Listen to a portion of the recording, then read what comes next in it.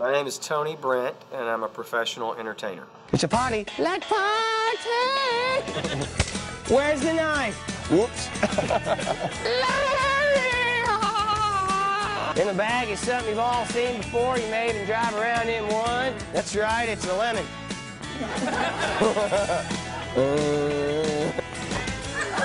Don't worry, it ain't never been used. When I was a kid, we had a fellow that would come to my school every year, and he would do a magic show in the school, elementary school, and it was sort of a Say No to Drugs program. He did this little magic show, and it had sort of like a message to it, and I think that's what inspired me. I did little shows for other kids when I was a kid, and I did that off and on from the time I was about 12 until the time I was about 16, and then I lost interest in it altogether, and I got interested in acting and theater, and then I went to college and studied drama, and I didn't perform any magic or anything until much later. From the time I got out of college, I did a lot of theater, and I did some commercials and industrial films and things like that. That was really what my primary interest was in.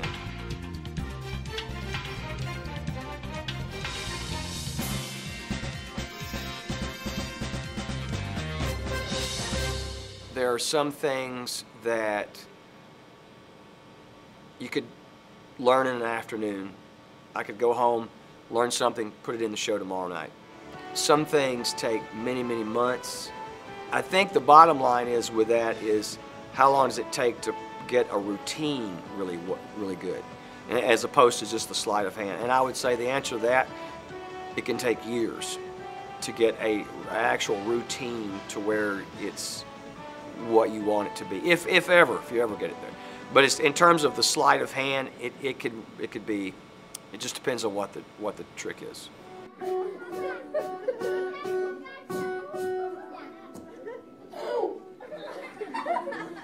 I always wanted to learn to play the guitar, and I originally started learning 8 or 9 years ago just for fun. And then I had the idea that I wondered if I could play the guitar while doing some kind of magic trick. Freebird!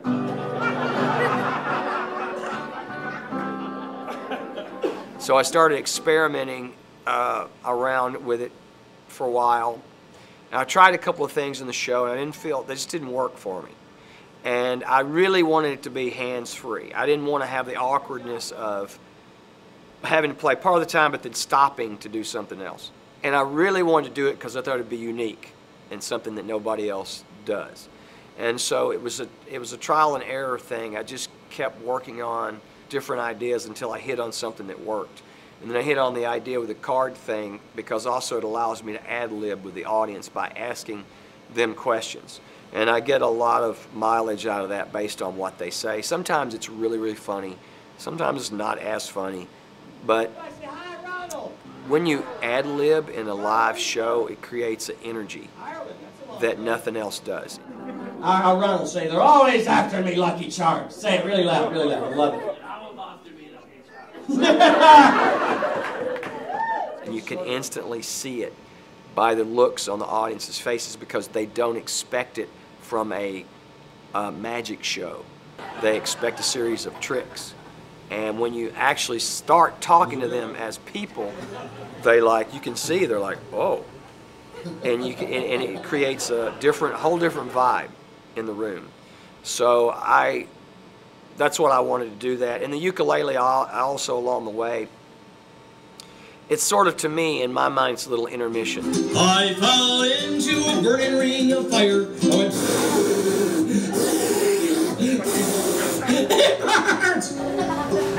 Signatures on the guitar, that all started years ago. I was watching Austin City Limits, and there was a guy playing, it was an acoustic guitar, and he had a signature on his guitar.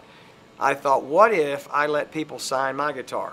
I do some work with the Florida Children's Hospital, and I go out there once a month and I entertain the kids and their parents and their siblings and everything. I took my ukulele one day and I said, you guys want to autograph my ukulele? Instead of me autographing things for them, you give me your autograph. So that guitar right there has autographs from those children with cancer. Ladies and gentlemen, Wonderworks is proud to present Shazam! When we started the show, it was sections in the show where they let me do my own thing. And 3 months or so after the show started, the owners go, we're just going to let him do his own thing. So over time, I slowly changed the show, and I took all that out, and I made it more comedy. And it was a decision based by the owners to change the name. And we were in the offices one day trying to come up with an idea for a name. And we were all up there, and we were joking around, and one of the owners goes, you guys are out of control. And we all instantly said, we love that name. So that's where the name came from, literally. The show's out of control. And I wrote it down and said, let's call it that. And that's how it started.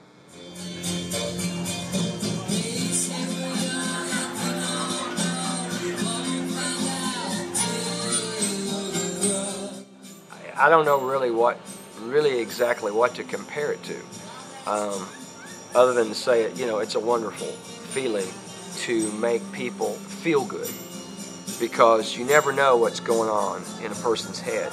They may come in here and they may be tired. They've been at a theme park all day.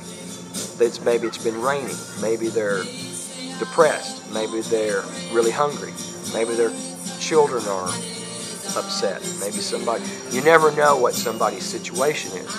And if you can do something that takes them out of that for a little while, for an hour, and makes them happy, and makes them laugh, I think it's a gift, to be able to. Good night, God bless. You come down off of a show that's really, really good, and everybody is pumped, and you can feel the energy. It's a high. It's addictive.